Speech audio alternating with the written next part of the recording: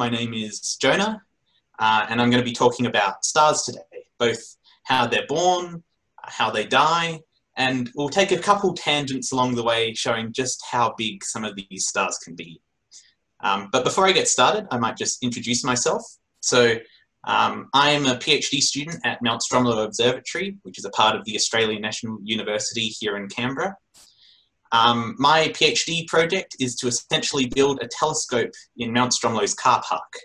And it's designed to be about 30 to 40 meters big. So this is a huge telescope, but it's actually not going to be building like a mirror that's 30 to 40 meters big, because that would be absolutely insane to build. Instead, I'm using a process called interferometry, which another PhD student, Adam Rains, talked about a couple of weeks ago. So if you scroll up the Facebook feed, you might be able to find that from a couple of weeks ago. And he talks a lot more into what interferometry is. It's essentially using a bunch of really small telescopes to pretend they're one big one. But I'm not going to be talking about today, but that's what I do on a day-to-day basis. I also love looking at exoplanets. So these are planets that go around stars other than the sun. They're quite mysterious. In fact, it was only about 30 years ago that the very first one was found. So it's a rather new field, very exciting. And so it's another one of my passions to look at these exoplanets and maybe even discover whether or not there might be alien life living on these planets. But that's enough about me. Let's get into the meat of the topic for today, and that is stars. So when I say think of a star, some of you might think of this kind of pointy shape, kind of like what's on the screen here. And I mean, we even call them stars. They're star-shaped. But in reality, stars don't look anything like this. They're actually quite perfect spheres that are full of, that are really hot, really big, and are actually made of something called plasma. You might have learnt in school about the 3 states of matter. You've got solids, which are something like hard that you can hit. You've got liquids like water, and then you've got gases like the air around us. But there's actually a 4th state of matter, and that is plasma. And this is what happens when you heat a gas really like extremely to extremely hot levels. And then this gas kind of gets electrically charged and behaves quite strangely, and that's exactly what stars are made of. But then I suppose you might ask the question, if stars are perfect spheres, and because they're so far away in our sky they would look like dots, why do we have this kind of star-shaped shape? And it's actually quite interesting to learn why. And it has to do with the fact that telescopes and even our eyes aren't perfect. So on the screen here, we have a picture taken by the Hubble Space Telescope. This is one of the biggest space telescopes we have in our sky, and it's taken lots of beautiful images. So most kind of stunning images of space that you can think of are generally taken by the Hubble. And as you can see here, they're not perfect spheres, even on this Hubble image, but they've got these kind of points. And these points are what kind of looks like a bit of a star shape. And I suppose you might be asking, why does it look like that? And that's because on the other image we've got here, which is kind of the Hubble mirror, it's holding up a secondary mirror kind of in front of it. And that's being supported by 4 little kind of metal rods. And when the light from the star goes past these metal rods, it kind of creates some strange patterns. And that's exactly what gives these kind of circles, these kind of long points. And the same thing happens with our eyes. Our eyes aren't perfectly smooth. They've actually got a few little imperfections in them. And so when the light goes past them, it kind of creates these little star shapes. So when you go out on a dark night and you look up at stars and you'll see them twinkling, you might see these stars kind of got odd shapes, and they'll look like kind of little stars. And it's exactly, it's because of your eyes rather than the stars that they kind of look star-shaped. But we'll finish with that little tangent, and we'll start heading on into essentially how are stars born? How are they formed? So here's a picture of a well-known constellation. It's the constellation of Orion, and we can see this in Australia quite often during most of the year. And you also might know of a part of Orion called the saucepan, which is kind of in the middle here. You've got 3 stars which kind of form the base, and then you've got another kind of group of stars that form the handle. And what we're going to do is we're going to zoom in on this handle here. You can see this kind of pink smudge. And so when I zoom in further with the Hubble, you kind of see this huge nebulae. And it's really quite beautiful. It's kind of all this gas and dust kind of all spread out over a huge distance. Like, we're talking absolutely enormous. So parts of this kind of gas and dust cloud start forming other little clumps. So everything has gravity. That is this force that kind of pulls things that contain stuff together. So it's what's keeping me on the ground here, and when you jump up, it pulls you back down. So parts of dust and gas in this cloud also have gravity. And some parts might be a little more clumpy than others. And so they will kind of start drawing more gas and dust together. And then that little bit of gas and dust will start drawing more and more together. And eventually a lot of gas and dust are kind of clumping together until you get this nice little ball. And eventually there will be so much gas and dust, so much matter in one small little spot, that it will start to try and ignite itself. It will start to kind of, like a car engine, kind of turn on. It will kind of like rev up and see if it's going to ignite or not. And I've got a little movie here that kind of shows how this works. So we kind of zoom into a little gas cloud, and what's happening is the gas and dust is all kind of falling on each other, and eventually you'll see some little dots that are kind of flying around. And these little dots are stars. They've managed to turn themselves on and essentially kind of catch on fire, though it's not quite fire. And once they kind of turn on, they start glowing really red hot, and will kind of keep taking in gas and dust. And so this is essentially how stars are formed. They kind of pile on gas and dust and essentially ignite, and that's what forms this kind of big glowing hot ball of plasma in our skies. One second. Of course, though, sometimes, even though like, gas and dust is piling on, sometimes it just won't be enough. Sometimes you won't get enough gas and dust for it to turn on. It will be kind of like a car with kind of a broken engine. It will kind of rev up, but it won't quite turn on. And these are kind of failed stars. They're stars that didn't quite make it. And we call them brown dwarfs.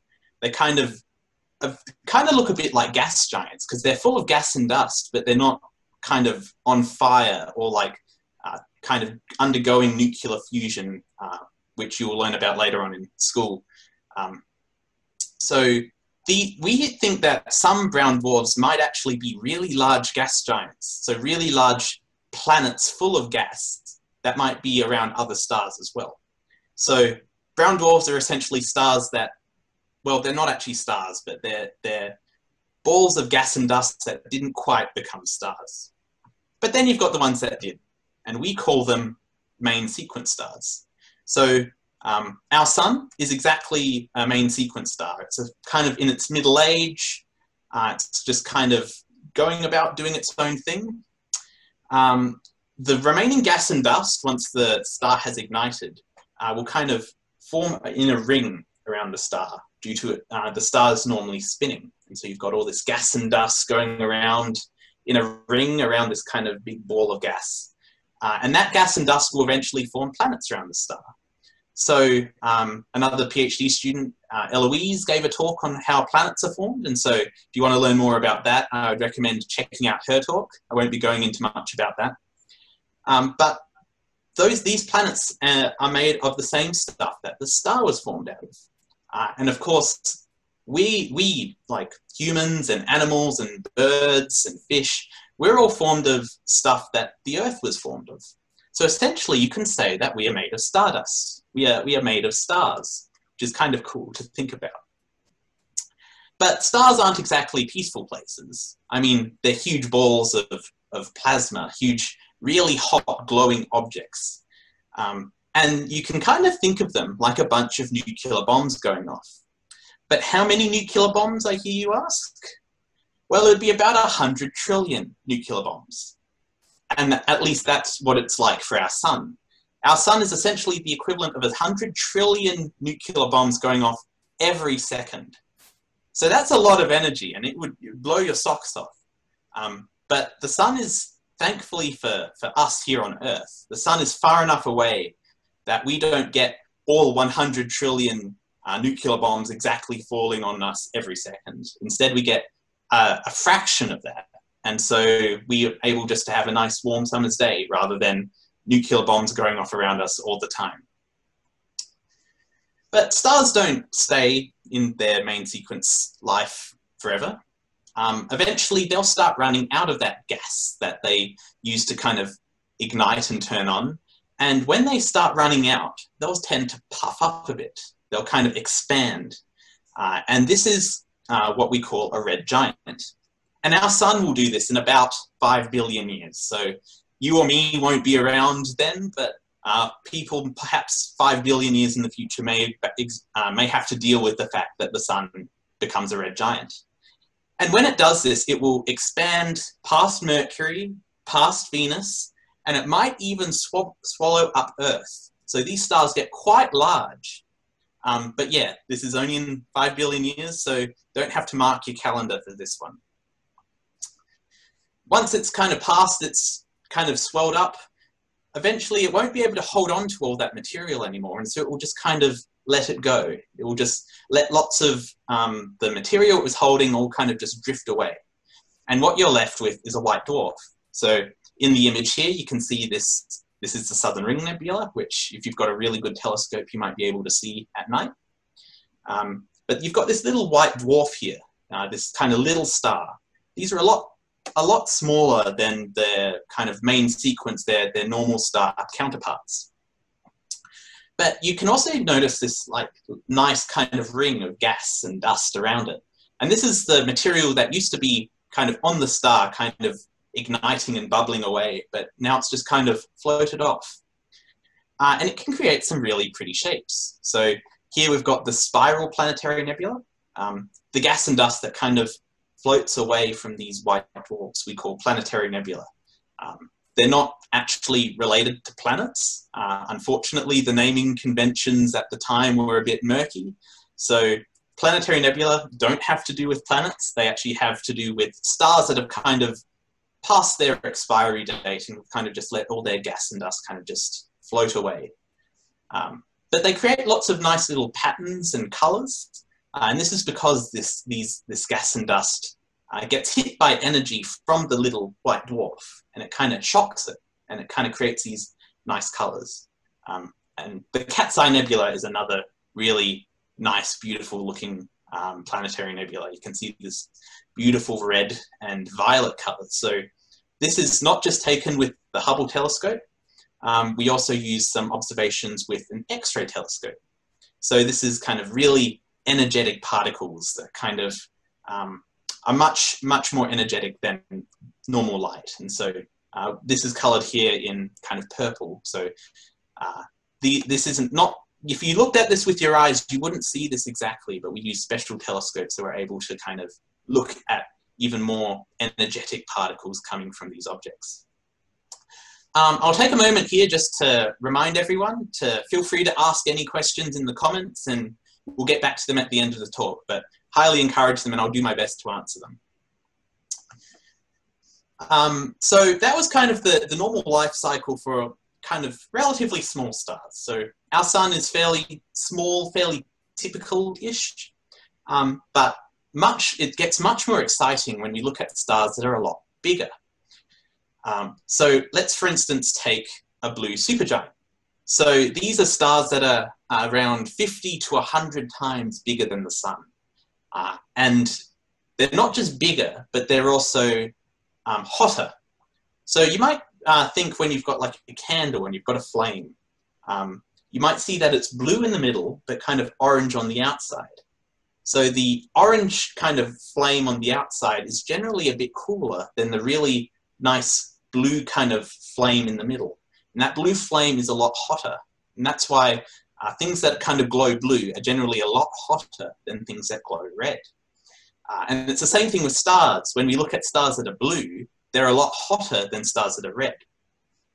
So for instance, we can see a blue star by going back to Orion and the saucepan, which you can see on most nights here in Australia.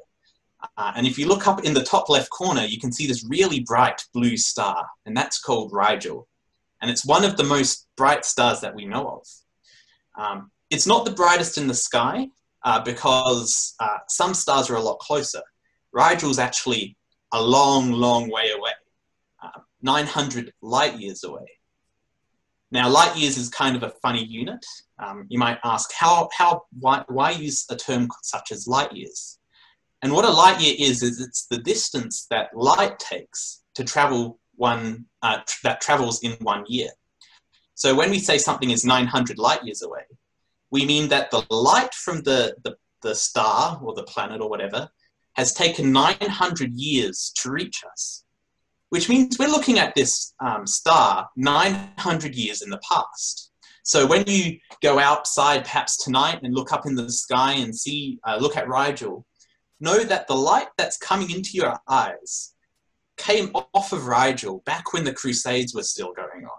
So astronomy is essentially time travel. You're looking back into the past. And some stars and some galaxies are so far away that you look past the dinosaurs and you're looking straight back to the origins of the universe. And that's what cosmologists do. They look at the furthest things possible to try and work out what life was like at the beginning of the universe. But even though Rigel is really, really far away, it's still really bright at night. And this is because it's 100,000 times brighter than the sun. But when a blue supergiant kind of starts running out of its gas, it also kind of puffs up like a red giant does, but it does it on another level.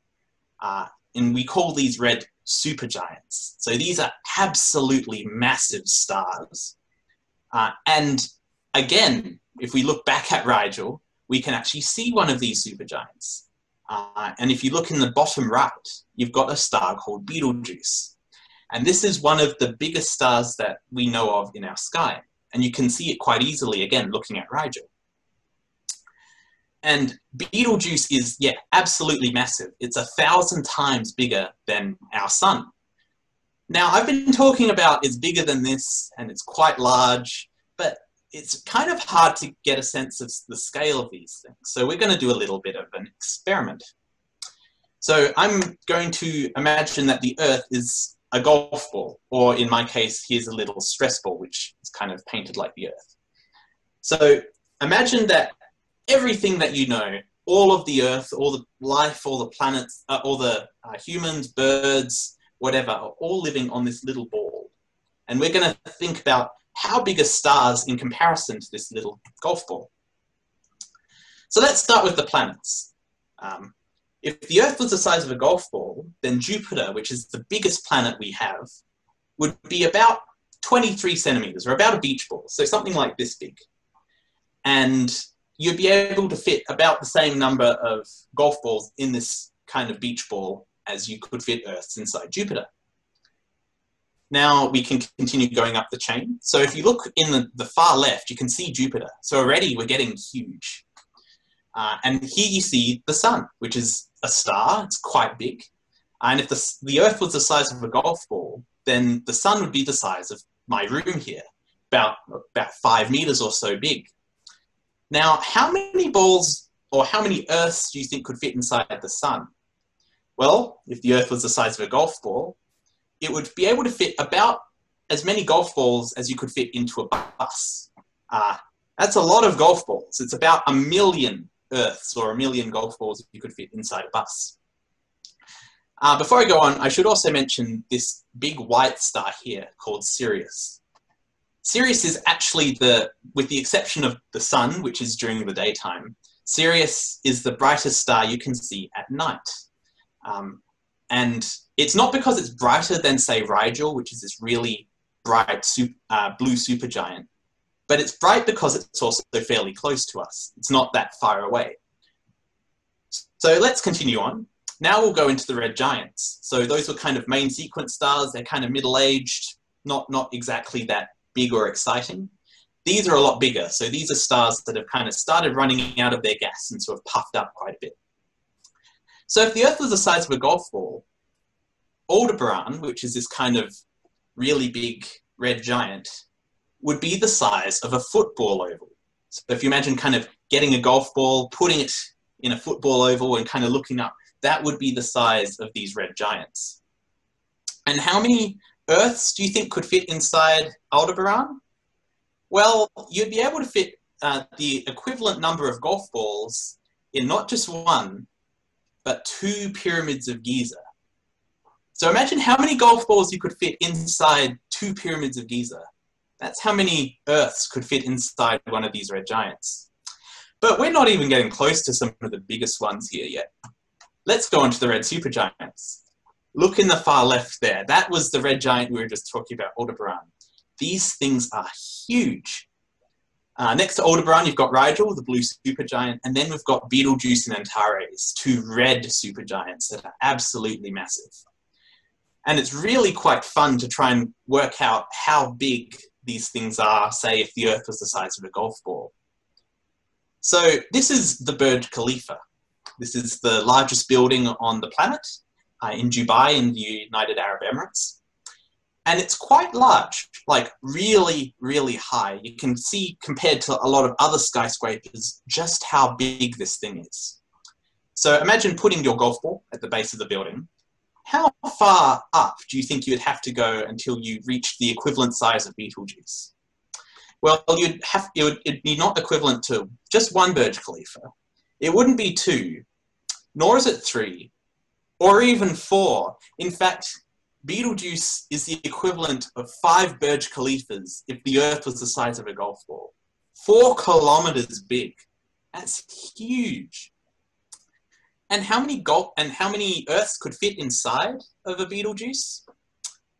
Well, imagine filling every single house in Sydney with golf balls. That's how many Earths could fit inside Betelgeuse. Huge. But we're not even at the biggest stars yet. There's another type of star called a red hypergiant, which is kind of like a close cousin to the supergiant. These are really, really large stars. And VV Cephei here is one of the biggest stars that we know of. And how big do you think it is?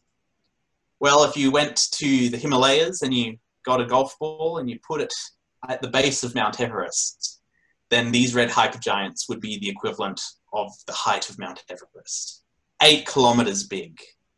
Huge, huge stars.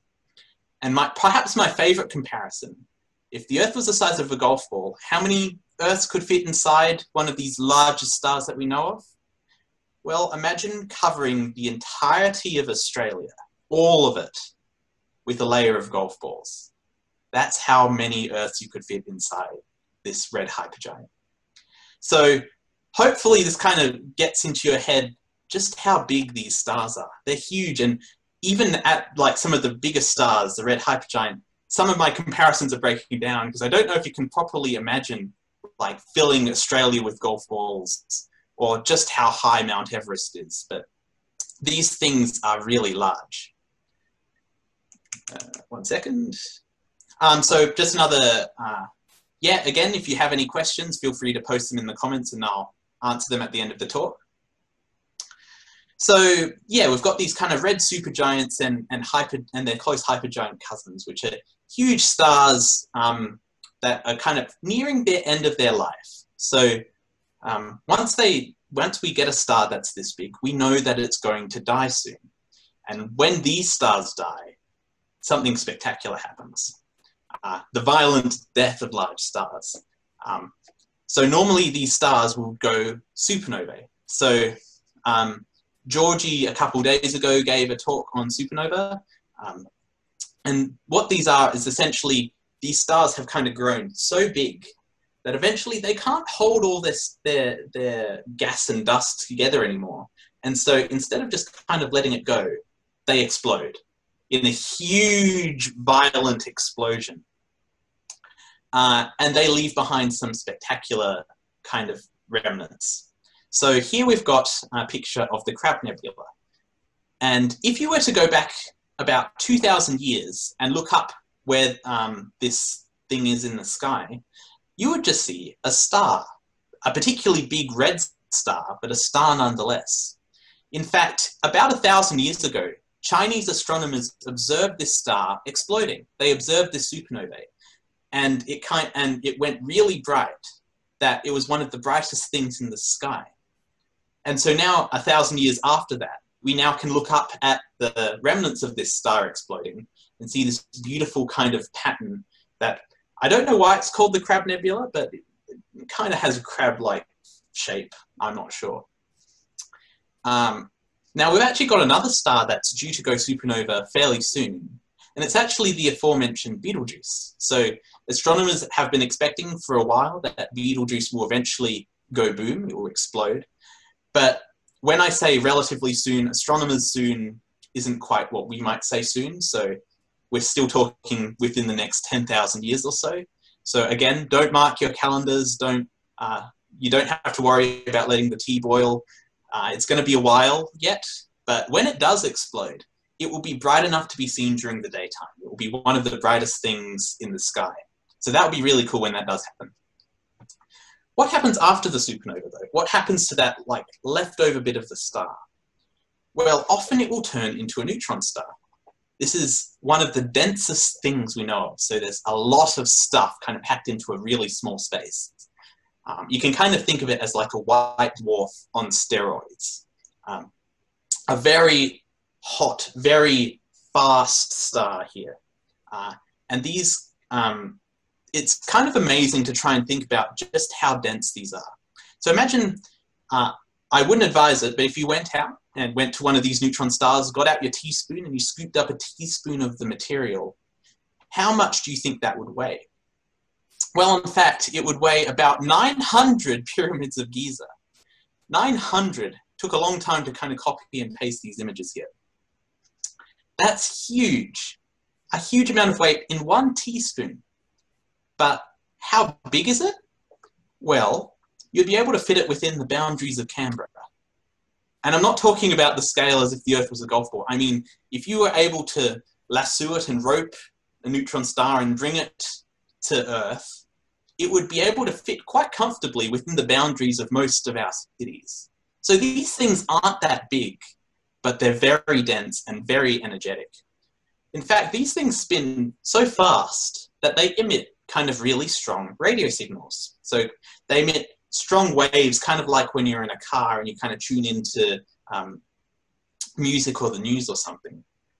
Astronomers kind of picked up these kind of car signals, these radio waves from neutron stars. And I mean, we didn't know what these were originally, and we thought they could have been aliens trying to communicate with us.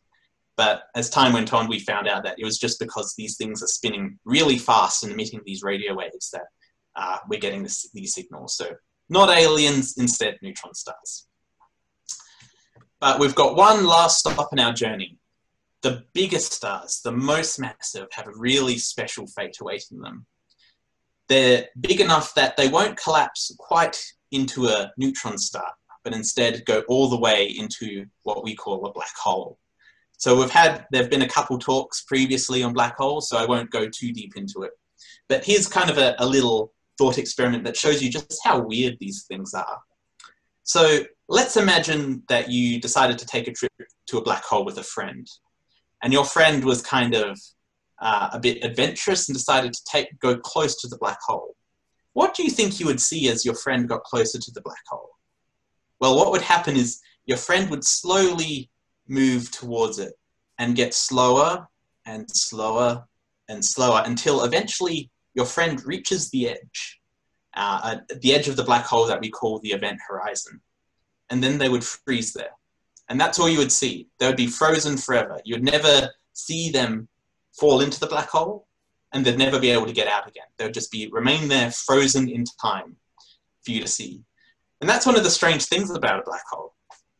Time essentially gets slower the closer you get until it stops at the event horizon. But that being said, your friend wouldn't actually be frozen there. You'd just be frozen from your perspective. Your friend actually would fall into the black hole and get stretched out in a process called spaghettification. So highly would advise don't go into a black hole. It's not a fun time. One of the other cool things, though, just quickly, that lately astronomers have done is most of the pictures of black holes you might see online are actually artist impressions. So they're kind of drawings that we kind of think what a black hole might look like the one on the right here. But on the left is a really special image because 2 years ago, we were able to get a lot of telescopes all working together to take a picture of an actual black hole. And that's what this picture of a black hole is. It was taken by the Event Horizon Telescope, which is a telescope that's essentially simulating a telescope the size of the Earth. Because you need a really big telescope to capture something so small on the sky. But it's really cool we managed to get a picture of a black hole.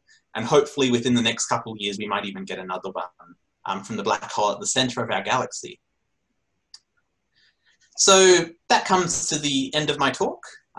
Just to kind of summarize what we've talked about, stars are really, really big and are really, really hot. They kind of start their life by gathering that gas and dust until they try and ignite themselves and turn on. And then when big stars die, they explode in a supernova and will turn either to a neutron star, which is really dense and spins really fast, or a black hole, which kind of is really kind of strange kind of phenomenon that we've discovered. And we don't know a lot about. Black holes are quite mysterious.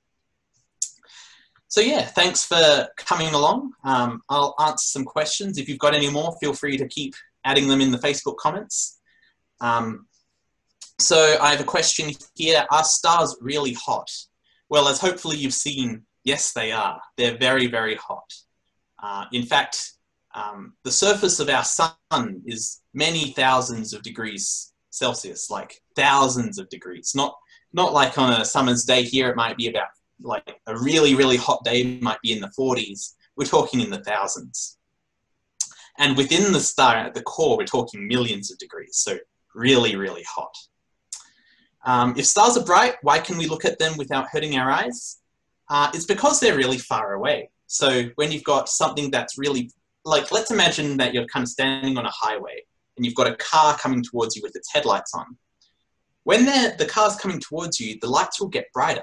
And that's not because he or she's kind of cranking up the brightness of the lights. It's because the car is moving towards you. And because it's getting closer, the light's getting brighter. Same thing with stars. Stars are so far away that despite them being really, really bright, you're able to kind of see them because the light has gotten faint enough that we can see them with our eyes. The sun is it's the same thing. The sun is so close, and that's why it's so bright, that we can't actually look at it with our eyes because it would burn them. Because it is a star that's close enough that it would hurt our eyes. Okay, I've got another question. Can cellular life be supported or live on the edge of the solar system? Good question. Unfortunately, for life as we know it, that is life like you or me, it would be very difficult to live at the edge of the solar system. It's just so cold there. So we're talking like single digits Kelvin, or like negative 200 degrees out there. It's just too cold for life as we know it to live there. However, we do think that there could be potentially life in some ocean moons of some planets. So there's a moon called Europa around Jupiter and a moon called Enceladus around Saturn. And these big ocean kind of icy moons, we think may have something like space fish potentially living in them. We just don't know, and there are a couple missions that are we're planning to potentially send out there to see maybe there are bacteria living in these icy moons. When the sun becomes a red giant, would the temperature of the Earth be a lot lower? Interesting question. Probably not. It would probably get a lot hotter because the sun, while its temperature would probably go down slightly, it would be a lot closer because it's expanded a lot. In fact, it wouldn't be just that Earth gets hotter, but we could even be gobbled up by the sun. So yes, the Earth would probably get quite a bit hotter when the sun becomes a red giant. But luckily, you or me will probably not be alive at that time. Do nebula change shape? Yes. So a nebula is essentially just a bunch of gas and dust all just floating about in space, and it's being moved by stars that are being formed or stars that are dying, explosions here and there. So nebulae change all the time. The reason that like we look up at the sky and like we might look at the Orion Nebula and see it in one shape pretty much all the time is because it's just so big and quite far away that things happen over such a long period of time in space that while it's changing and there's a lot of things going on, things are just so spread out that we can't see it really changing. If you were able to take a picture of the nebula for, I don't know, hundreds, thousands, millions of years, you'd be able to see it changing quite a lot. So yeah, nebulae do change shape quite a bit. Can stars attract their neighbors? Oh, that's a good question.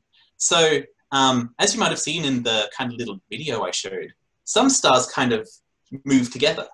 And that's what we call binary stars. So some stars are close enough that they won't kind of just be one star, but there'll be two kind of circling each other. And we see a lot of stars like this, a lot of binary stars. In fact, we've even seen some triple star systems where there's a lot of little stars all moving together. If you're more talking about whether two stars are going to collide or kind of crash into each other, that unfortunately is a lot rarer because stars, because things are so far away from each other, stars moving past each other will rarely kind of have a head-on collision, but instead might just move past each other.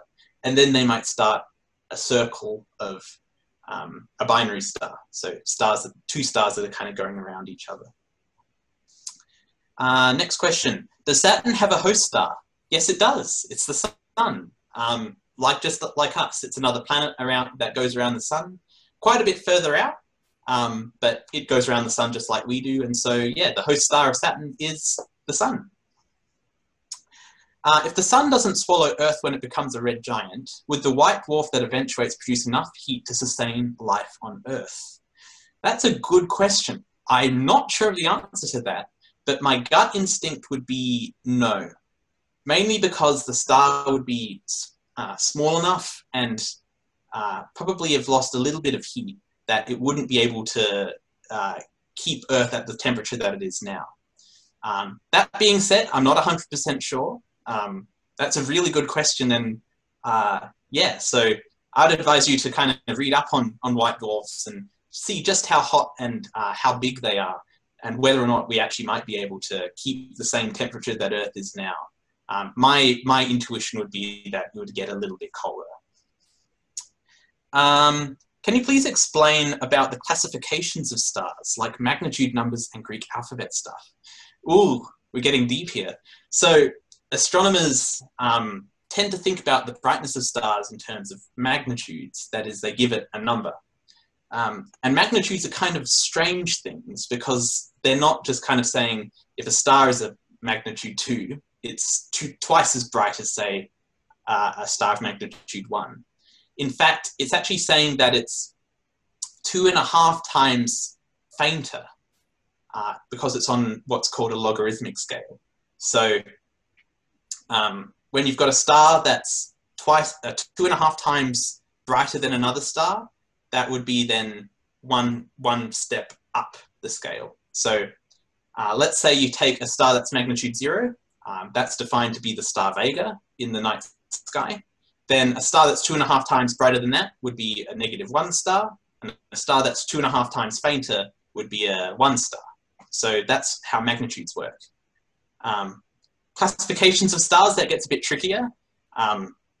So astronomers are kind of strange in that we classify stars based on how hot they are. And we give them a letter depending on how hot they are. So for instance, our sun, it's about 5,000 degrees, I believe, on its surface, and we classify it as a G-type star.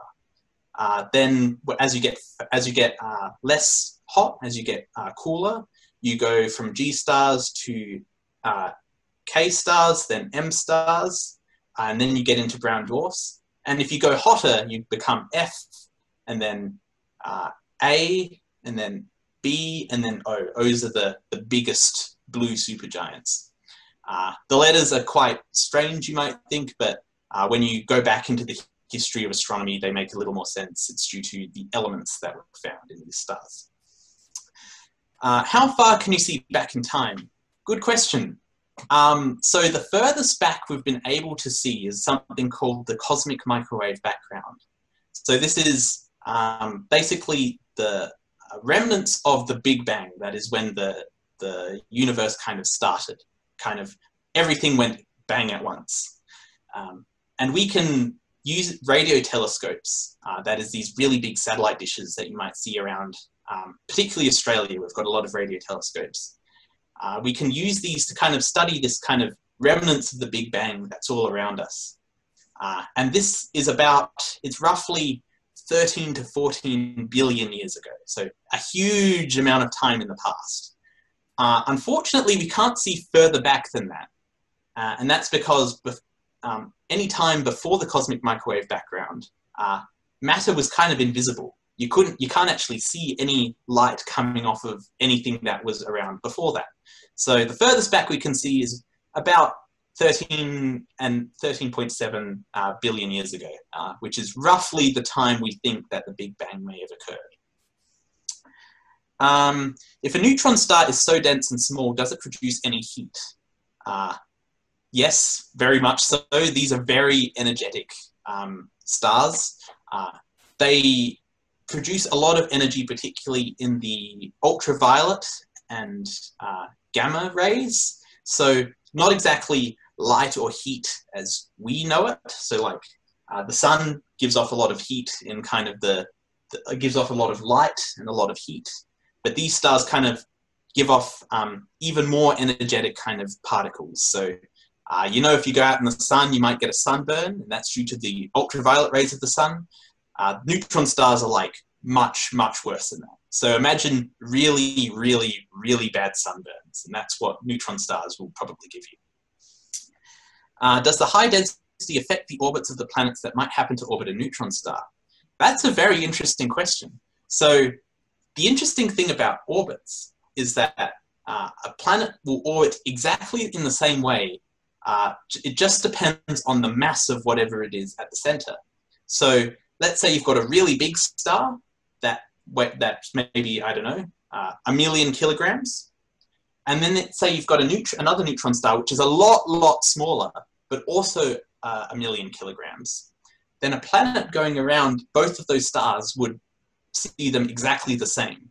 It doesn't matter how that kind of matter is distributed. It could be like really, really compact like a neutron star, or it could be really, really big.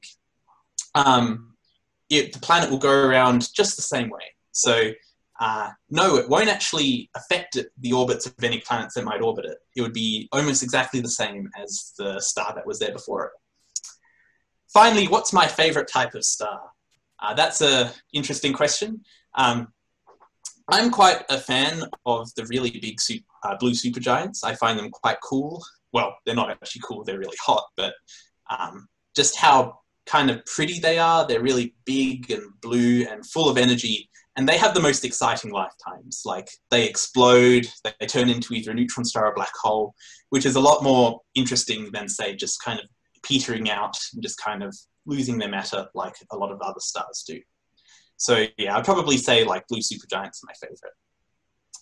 So yeah, that's about all the time we have for today, but thank you all for coming so much and listening to me ramble on about stars. I hope you've enjoyed it. And yeah, feel free to feel free to come along to any more of these talks we're doing. I believe we've got another one tomorrow evening. And yeah, stay tuned for any other events that Mount Stromlo Observatory will be putting on. But yeah, thanks all for coming, and I hope to see you around sometime.